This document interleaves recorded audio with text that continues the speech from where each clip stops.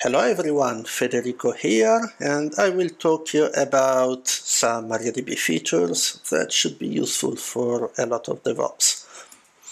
So who am I? I'm Federico Razzoli, I'm the founder of Vettabase. We work with databases, we do consulting, and we are specialized in automation. So a few words about this talk before beginning. The talk is not an overview of all MariaDB features and is not a MariaDB DevOps tutorial. I will not teach you how to deploy MariaDB or take a backup. It's not a list of well-known features or features that, in my opinion, are well-known.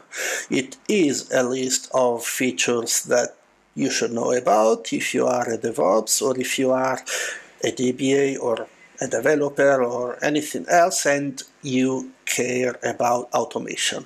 Okay, so I use the word DevOps because it's trendy, of course, and because if you know what it means, well, you will agree with me that it's about automation.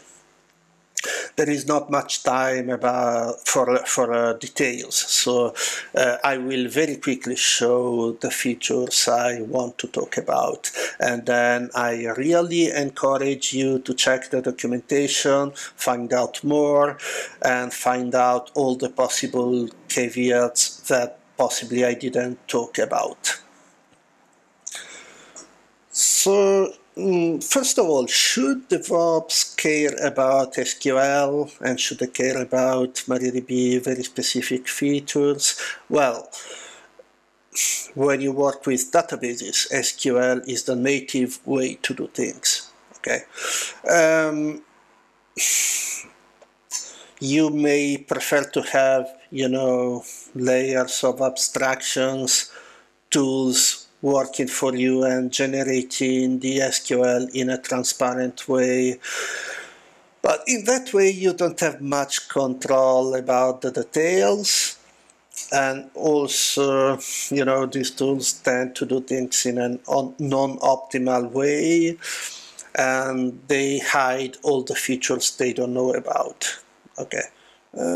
So basically, if you really want to do something optimal and know the details about what you are doing, you should use SQL. Not necessarily always, but at least in some cases. So let's talk about the first feature I wanted to show that actually may be well known or maybe not, I'm not totally sure, and it's the statements show and show create. So show statements allow you to show databases. Schemas are just a synonym for databases in MariaDB. You may be disappointed if you come from certain other databases, but actually I think that this is very practical. Or you can show tables or even columns or indexes or many other database objects. Okay, these are not all the show statements. There are lots of more statements. Check the documentation, but I will focus on these things. This is a very quick and very simple example. This is what you get if you run something like show databases.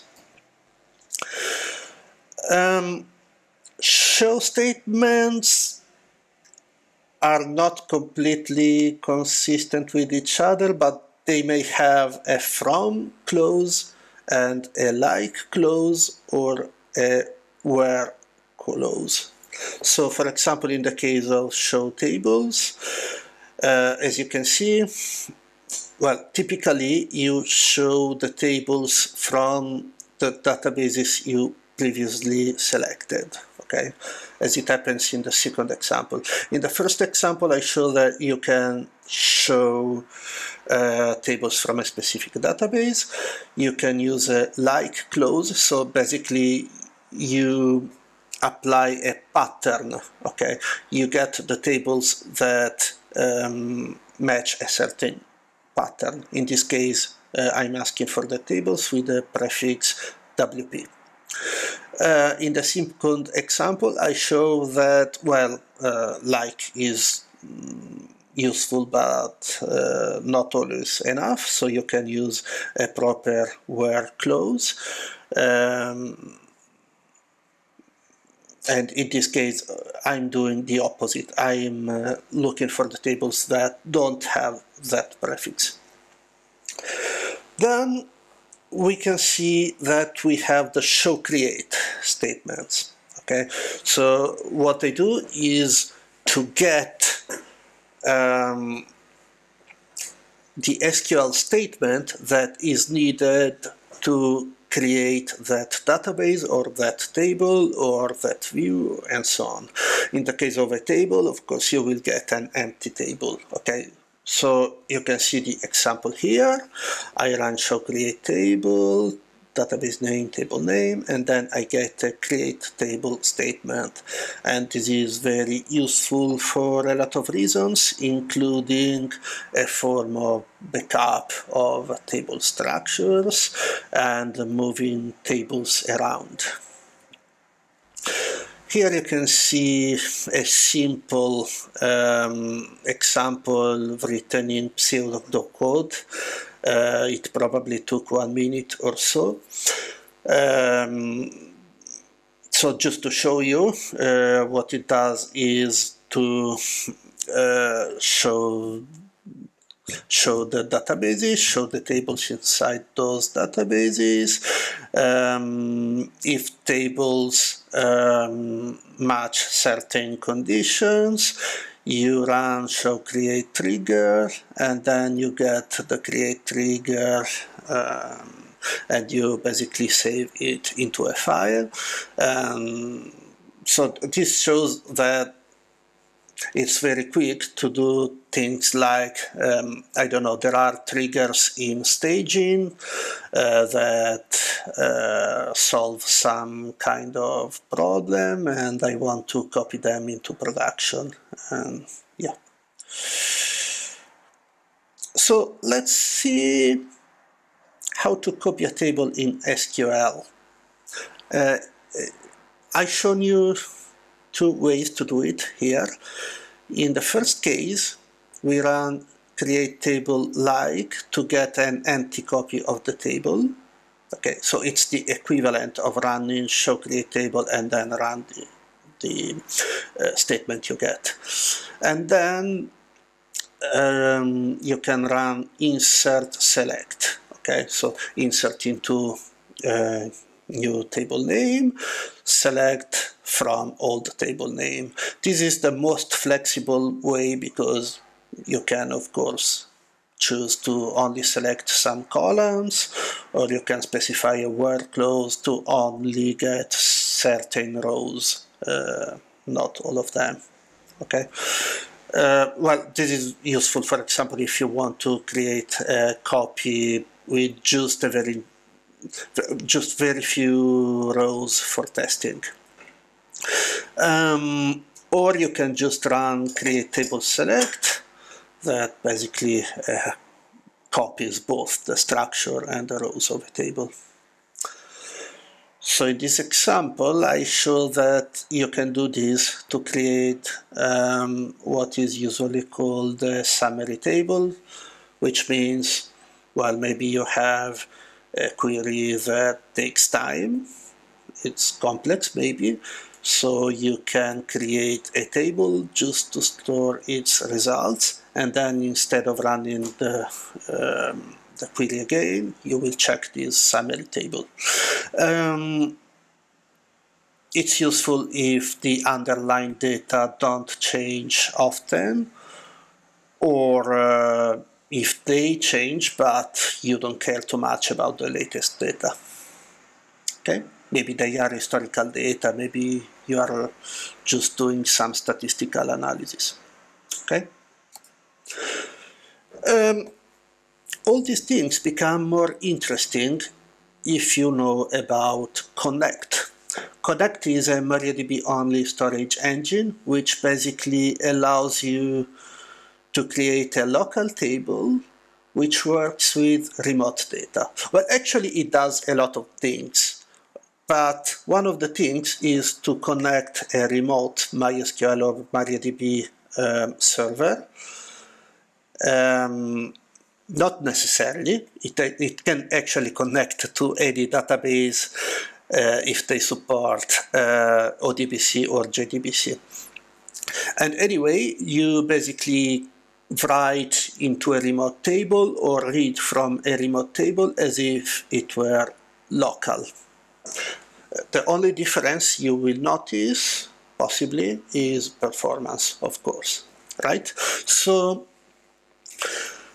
here I've shown an example where I basically use connect to create a local table which connects to a remote table, and then I use insert select to get the data from the connect local table and insert them into another regular table.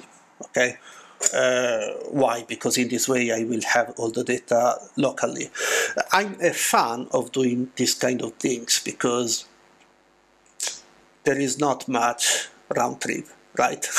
You just read the data from another server and transfer all data to the local server. I don't create a backup. I don't have to copy the backup elsewhere. I don't have to restore the backup into a different server. So copying a table in SQL, in my opinion, is always better, and copying remote data with connect is often great. Let's see about these nice syntax. Basically, create and drop statements have these clauses. I can run something like create or replace table. So I'm telling, okay, Miss MariaDB, please create this table. If a table with the same name already exists, trash it, destroy it, and recreate it in the way I'm specifying. Or you can use create table if not exists, which is the opposite. So I'm saying, Miss MariaDB, please create this table, but only if it doesn't already exist. If it exists, don't fail with an error because it's expected. Just produce a warning so the script execution can continue. For drop, I can do, for example, drop table if exists. Okay, so if the table actually exists, drop it. Otherwise, doesn't matter. Just produce a warning and don't fail. These statements exist more or less for all the create and drop statements. Then we have alter table. First of all, why is this useful? This is useful for working with database upgrades. Okay, maybe we have several versions of one database. We don't know if a certain server has version 1 or version 2 or version 3. Whatever it has, we want to make some changes, make the desired changes to the database. So I can use alter table to do things like, okay, alter this table, adding this column unless it already exists. But if exists, well, maybe it has a wrong type. So I can also say, change this column if it exists, okay? And then I can do the same with drop column, add index, drop index, and actually alter table has many more options, so check the documentation, please. You also have alter table if exists. which is probably less useful. I mean, it can be useful in trivial cases only. Then we have something called, well, we have stored procedures and something called begin not atomic. Okay, of course, there is no time to teach about stored procedures here, right? In case you don't know what they are an extension of SQL language, okay? Instead of only having things like select, insert, update, you have procedural programming. You can use if, you can use loops, and so on. One advantage of stored procedures is that they are incredibly simple. I mean, no matter which programming languages you know, chances are you will be able to understand 90% of stored procedures around. And also they run inside the database. So if they have to do things like copying tables, copying rows, create a new table from the result of a select, well, there will not be any data round trip, right? Data will remain inside the database and will be processed inside the database. Developers don't like them, typically. Actually, you should not abuse them. And actually, in MariaDB, they are slower than they should be. But if you are automating some maintenance task, probably it's a good idea to use stored procedures. I mean, this kind of flows are probably not a problem in that case.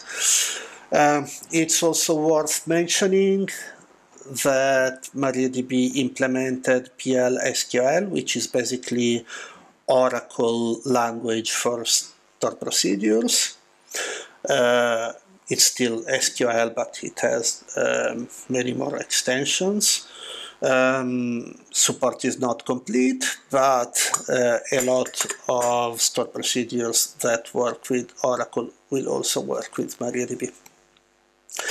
And then I want to mention begin not atomic, which is basically a way to use procedural SQL without creating a stored procedure. So you just put your code in a file, as in this example.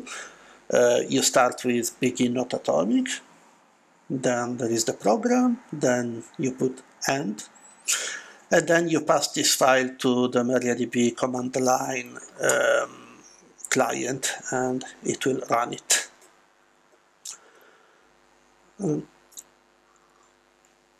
So let's talk about rename table and triggers, and yes, they can be related sometimes. You're gonna see why.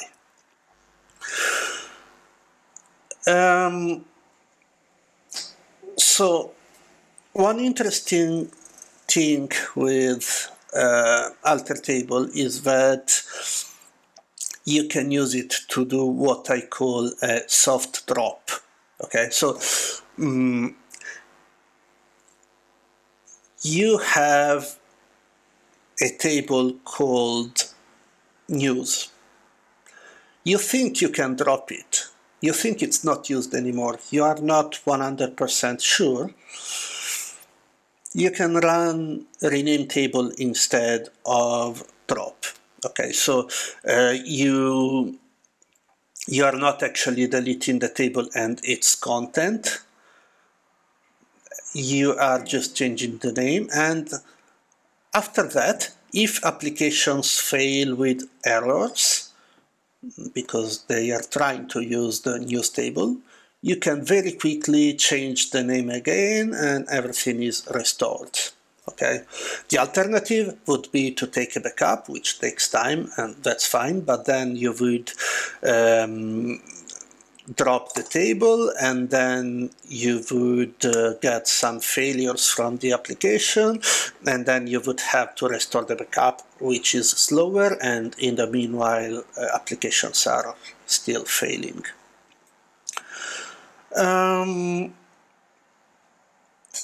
You can also do the same thing with columns and indexes. In the case of a column, the reason is the same. In the case of an index,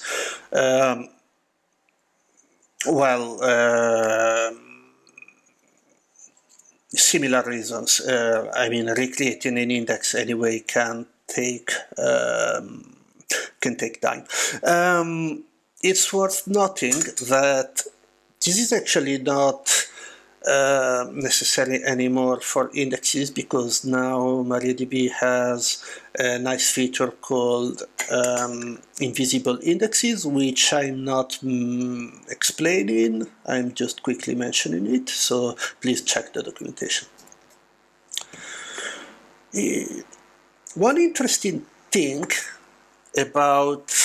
Two interesting things about the name table are, first of all, you can rename several tables with one statement. So in this example that you can see in blue, I'm doing 3 renames to basically switch 2 table names. Okay, so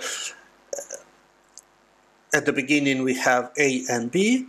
At the end of this statement we will have A and B, which switched names. But it's great to know that this is actually an atomic operation. So in no point in time A doesn't exist or B doesn't exist. So you can do this in production. This has some great use cases for DevOps and DBAs. I'm going to only mention the most obvious one. The most obvious one is when you have to run an alter table, also called migration, in production. Why? Because an alter table could be a heavy operation for a server, but this is another topic, but it can also be a locking operation, meaning that during the operation the table is locked and applications will not be able to write to it. Again, sometimes it's not always true, and more on this later. But suppose that a certain alter table is locking, there is a way to still do it, avoiding locks, provided that you don't have foreign keys. So what you can do is create an empty copy of the table, run the alter table on the empty copy of the table, create triggers to reflect the changes to the original table to the new copy of the table, currently empty. Then start to copy the rows from the original table to the new one. In the meanwhile, applications are still using the original table and they are not noticing anything. When the copy is finished, you can switch the table names. Okay? And applications will suddenly start to use the new version of the table. This is actually what PT Online schema change from Percona Toolkit does. So you don't really have to do this manually, but you should know how the tool works. Ghost doesn't do exactly this, but almost the same thing actually, except that Ghost, instead of using triggers, reads the binary log. But I will not explain the details about these tools. So let's talk a bit more about alter table, because it's the typical huge pain in the arse of most DevOps. Sorry for the technical language. So, as we mentioned, PT online schema change is lock-free, actually almost lock-free, but it may imply a lot of data copying. So, if you are running an alter table on a table that is really big, well, you will copy a lot of rows. It will take time, and the server may suffer, and then the applications may suffer. So the good thing is sometimes it's not necessary, because as I mentioned before, it's not always true that alter table is locking. Actually, in the latest versions of MariaDB, the most common operations are usually not locking. This is great, right? Yeah, but things are not always that easy. So, one thing to remember is the exact list of lock-free operations or almost instantaneous operations depends on your MariaDB version. And also, if you have masters and replicas, probably you don't have only one MariaDB version, because you may have, I don't know, MariaDB 10.2 as a master, and then one replica with MariaDB 10.3, and then two replicas with 10.4, and so on. So, there is a great syntax you are seeing now on this slide. If you have only one server with no replicas, this is all you need, actually, almost. But I'm not going to dig into the details. So after this talk, please check the documentation and understand all the caveats I'm not going to mention and all the details I'm not going to mention. But basically, you have an interesting close algorithm and another interesting close lock. Okay, so you can say, okay, Miss MariaDB, do this alter table, but run it as an instant operation with no lock at all. Okay, of course there is no magic behind this, so it's not strange if you will get an error like, what? Are you kidding me? I can't do that. In that case, well, you know that what you asked is not possible. So you will ask a slightly less desirable version of this operation. For example, you may say, okay, then please try to use algorithm no copy, so there is surely no row copying, and use maybe a shared lock. Well, no, probably first you will say use no lock at all.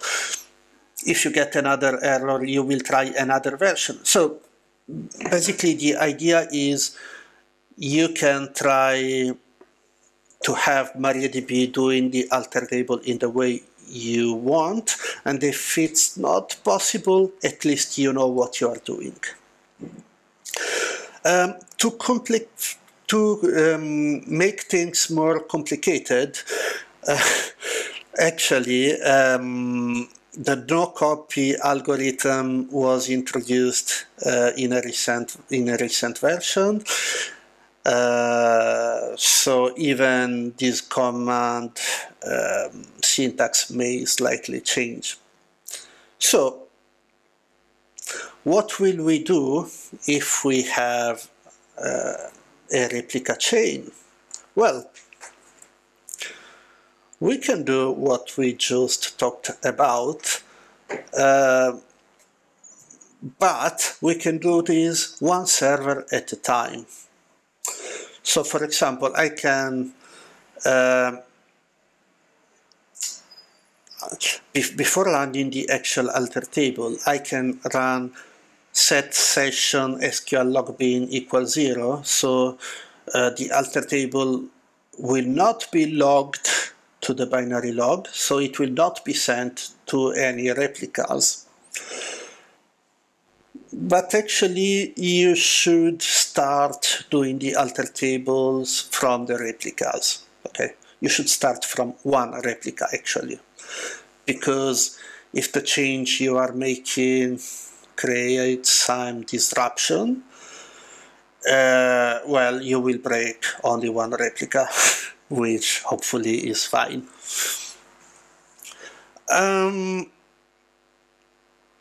So once you see that the change succeeded, you can do this on the other replicas, and finally you can do this on a master. Note that when you do so, you should make changes in a compatible way. Okay, so for example, if you are adding a column, you don't want all the insert statements to fail. It would be really bad. I mean, they would fail on the replica only. You will break replication for that particular replica, but still, it's not what you want, right? But if you add a column with a default value, or if you create a nullable column where null is the implicit default, well, this will not break the inserts typically. The last thing I want to mention about alter table is this wonderful syntax, which is no wait or wait followed by a number of seconds. What is the use case? Well, maybe you run an alter table, but a select, a long-running select, maybe it takes hours, is running and is keeping a metadata lock on a table. So basically what happens is the alter table is blocked by the select. It waits until the select ends. You may think this is fine, okay, but select doesn't lock. Well, there are always cases where things are different, but normally a select doesn't lock insert, delete, and update statements, but alter table does. So what will happen is your alter table will wait until select completion, and insert, delete, updates will wait until alter table completions, even if it didn't even start. So if you use alter table no wait, for example, you are saying, okay, Miss MariaDB, run this alter table, but only if you can do it now. If there is a lock on the, if there is a metadata lock on the table, just fail with an error immediately without any wait. Or maybe more realistically, you can specify a number of seconds to wait. So let's talk about bin log format, because this is something that you should really know about, in my opinion. Bin log format is a variable which determines how the changes you are making to the data are written to the binary log. It can have three values: statement, row, or mixed. Statement means what it seems, so it logs the SQL statements. Row logs a binary representation of the changes you are making. So the primary key, or a way to identify a row, and then the new values to change into that row. Typically, row is faster than statement. Typically means almost always. Why? Because with statement, you run a query in the master, and then the query needs to be run again on each replica. With row, the replicas will not have to run the query again. They will immediately know which rows must be changed and which values must be inserted.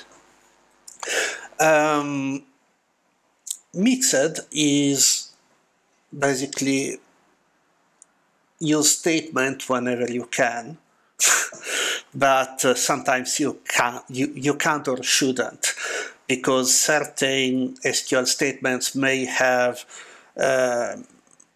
may produce different results on different times or on different servers.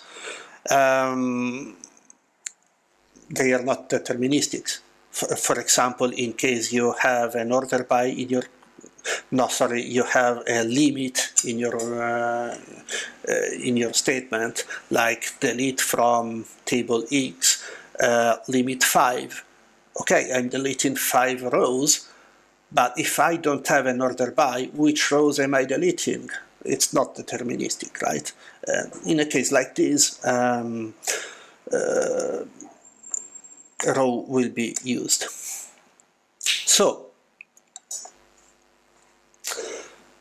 I mentioned that usually row is faster, but sometimes not. Take this query, for example. I'm deleting basically all the rows, right? Actually, the query also has one more feature I didn't mention yet, which is returning. It means it's a delete, but also a select. So I'm deleting these rows, but I'm also getting the rows. So this can be useful for Devops when they have to archive historical data and move them from MariaDB to somewhere else. But suppose that, yeah, maybe this statement speed is acceptable because it's using an index, but maybe it's deleting millions of rows. And if we are using row, well, it would be better to run one statement instead of looking for millions of rows individually and change them all one by one.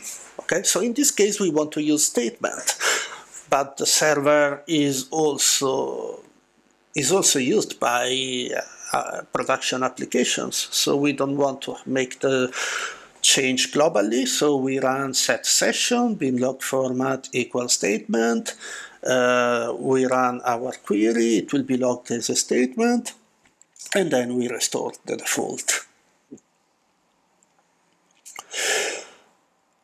User statistics is the last feature I want to talk about. First thing I want to say is it doesn't replace performance schema in any ways. You should have that performance schema enabled in production because it allows you to run some complex analysis that can only be run with performance schema, okay? Like investigating some mutexes in the server and so on. But user statistic is a MariaDB specific feature which gives you basically information about the workload. I should be fair, I said it's MariaDB specific, but it's also in Percona server because it was originally developed by Percona. So you enable it by inserting this option into the configuration file, user stat equal 1. So when you restart MariaDB, it will be enabled. But to enable it even before restart, you run set global user stat 1. And then you have some interesting tables. I will only mention two of them. The tables are in the information schema database, which is a system database. And the first table I want to mention is table statistics, which basically has statistics on table usage. So you have, of course, two columns with the database name and the table name, and then you have three important information, which are the number of rows read, number of rows changed, and number of rows changed multiplied by the number of indexes. These numbers are from the last restart, not forever, okay? So if you see 0 somewhere, it doesn't mean that the table was never read. It means that it wasn't read since the last restart.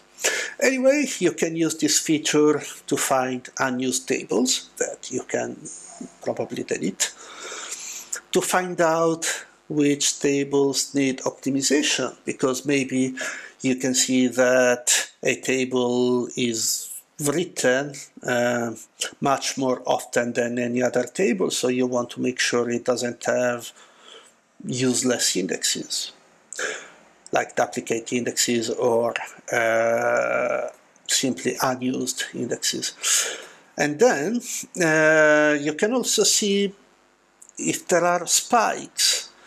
So if you are using a cool monitoring tool with some cool visualization, for example, you can use PMM from Percona, you can see a graph of each table usage, and if you see that the usage of a particular table suddenly increased, it means probably that developers just deployed some change to the application that makes a heavy use of a table. Why am I mentioning this? Well, I can remember some episodes where I seen this as a DBA after we were noticing that the server had problems. So sometimes, yes, sometimes you don't have an easy solution. You have to find out what's happening. Sometimes you have to optimize some queries, but sometimes you quickly see that there is clearly a bug. For example, I remember a real case when developers deployed in production an application which had an infinite loop, which inserted rows into a table forever. And, well, this is the fastest method to notice this kind of stuff. The other interesting table I wanted to mention is index statistics, which shows, well, of course, statistics on index usage. So for each index, you can see how many rows have been read again since the last server restart. Why is it useful? Well, you can see which indexes are not used at all, and you probably want to delete them. And you can see which indexes are mostly used. And in that case, well, if an index is used far more than any other index, you may check if it has too many columns, or the opposite, if it should have more columns to optimize some queries even better. So this was the last feature. Thank you for attending. I hope you enjoyed.